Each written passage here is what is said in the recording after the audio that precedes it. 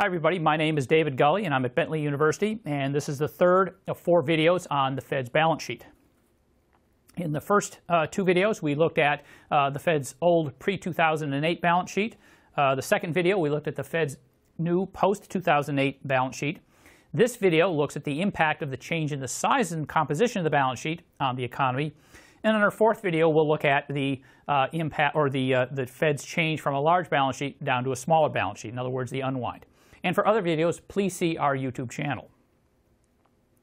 Well, as we talked about in the previous video, the quantitative easing programs, the large-scale asset purchases, in other words, in central bank speak, dramatically increased the size of the Fed's balance sheet from a little over $800 billion to over $4.5 trillion, so roughly a quintupling.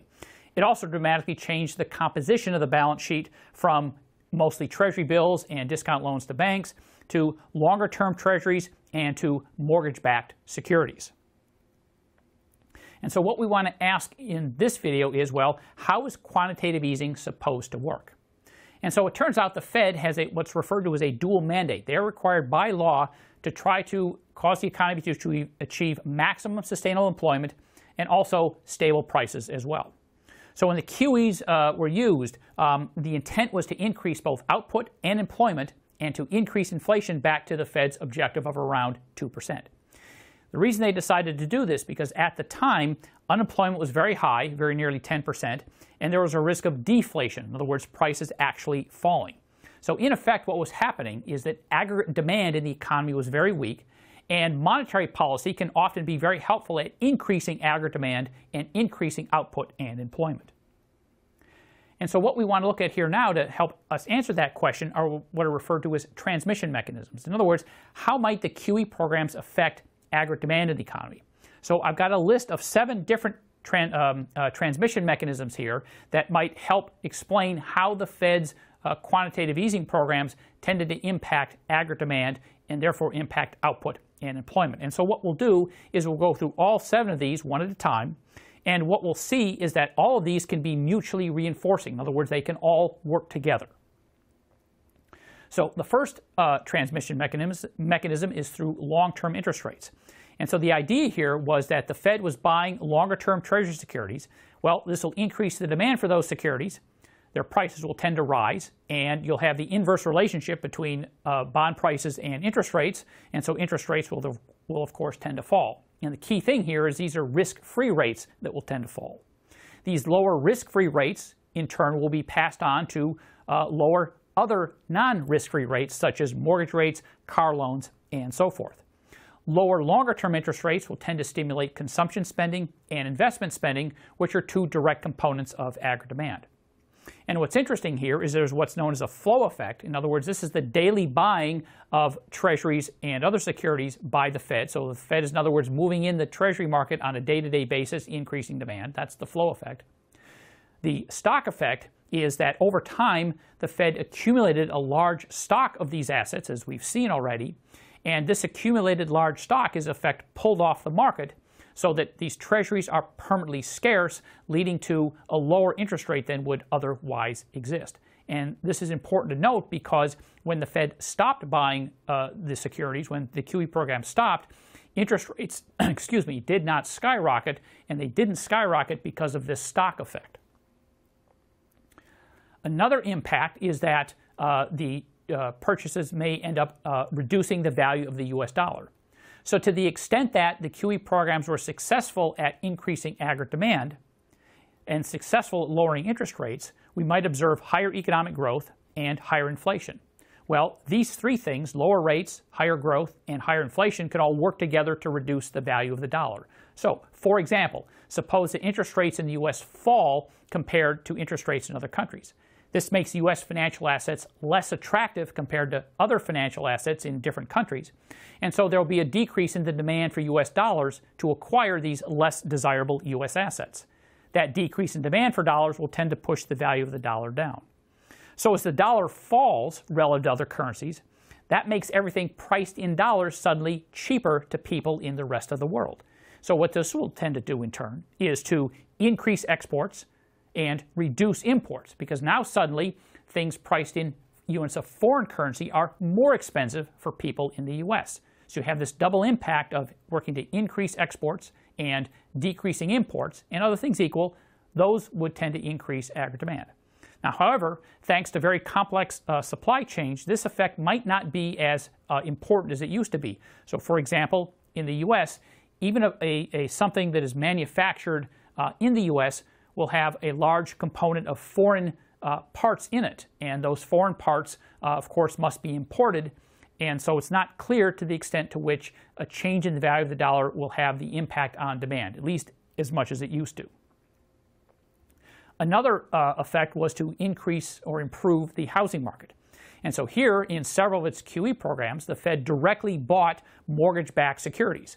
And the idea here was to increase or improve liquidity in this market and also to reduce mortgage interest rates.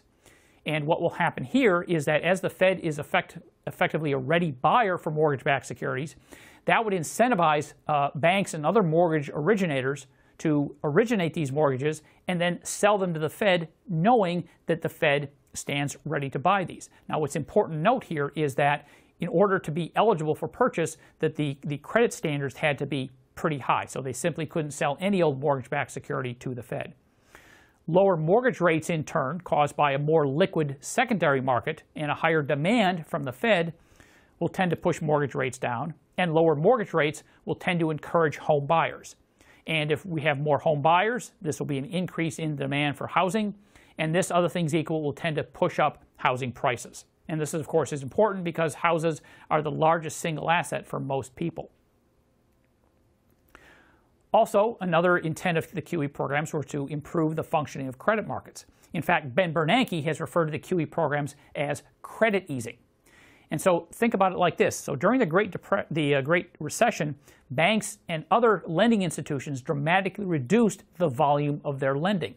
And when lending declines, consumption and investment will decline along with it, simply because some forms of consumption and a lot of investment are financed by borrowing. And so if quantitative easing, through the various channels we're discussing here, can improve the economy, this will increase the overall health of financial institutions, including banks. So, for example, in an improving economy, there will be fewer loan defaults, and other things equal, this will encourage banks and other financial institutions to increase the volume of lending. And once there's additional lending in the economy, this will tend to support aggregate demand through increasing consumption and increasing investment. So in other words, this is the credit channel that Ben Bernanke is referring to. In other words, credit easing. Another effect is what's referred to as portfolio rebalancing.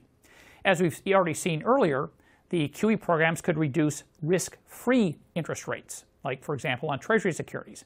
Well, when this happens, buyers of these securities will face lower returns.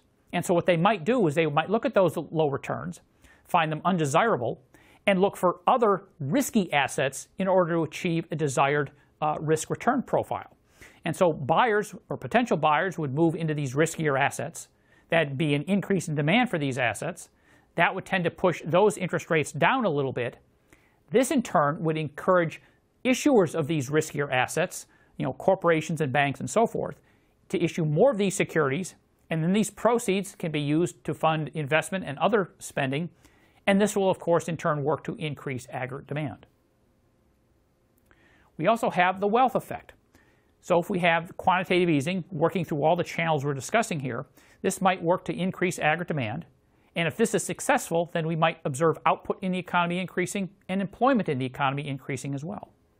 So if we have this combined with lower interest rates, and of course lower interest rates will be correlated with higher bond prices, what we might observe is an increase in stock prices, in other words, an increase in the stock market. We might also, according to our previous discussion, see an increase in housing prices. And if we put these together, if we have bond prices rising, stock prices rising, and housing prices rising, this will tend to increase wealth in the economy. And, not surprisingly, an increase in wealth can tend to increase consumption, which would, of course, directly impact aggregate demand. Finally, what we might observe is an improvement in confidence. The public at large, if they're not happy or satisfied or feeling good about the state of the economy, they might pull back on their consumption. Likewise, firms, if they're feeling pessimistic, they might pull back on their investment, and that might tend to work to reduce aggregate demand. And so if the Fed's QE programs along with improved and enhanced communication by Fed officials, if this can boost confidence, then that alone can help boost or at least maintain aggregate demand. And so what we can show here is now sort of the combined effects of all of these using a standard aggregate demand, aggregate supply model.